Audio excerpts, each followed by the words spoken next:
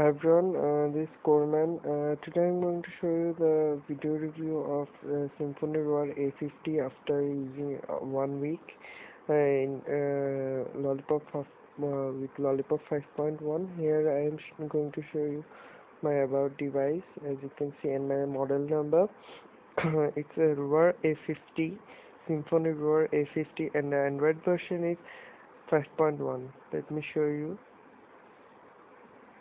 Here is the Lollipop game, historic game, which you can see here. It plays smoothly and no lag, and it's the Indian stock Lollipop build that has been released recently on XDA, and there is no issues with Wi-Fi. As you can see, I'm using Wi-Fi, Bluetooth, everything is working fine here.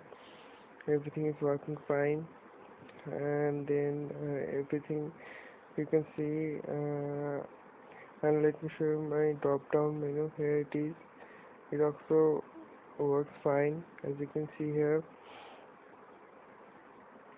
And there is also a adaptive brightness display, which will work with your light sensor.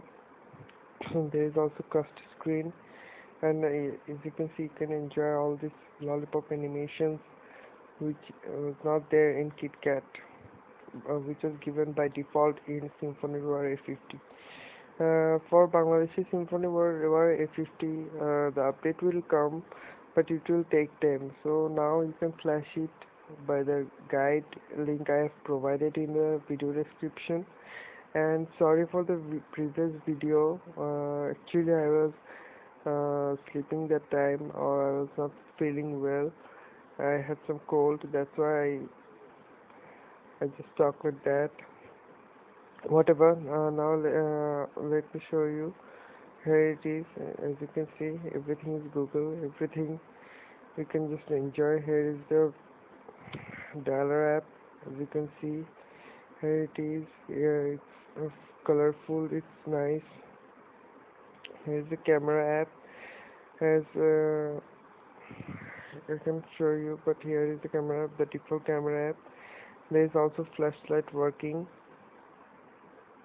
And then let me show, all videos will work and everything will work fine. So I'll provide the link in the description.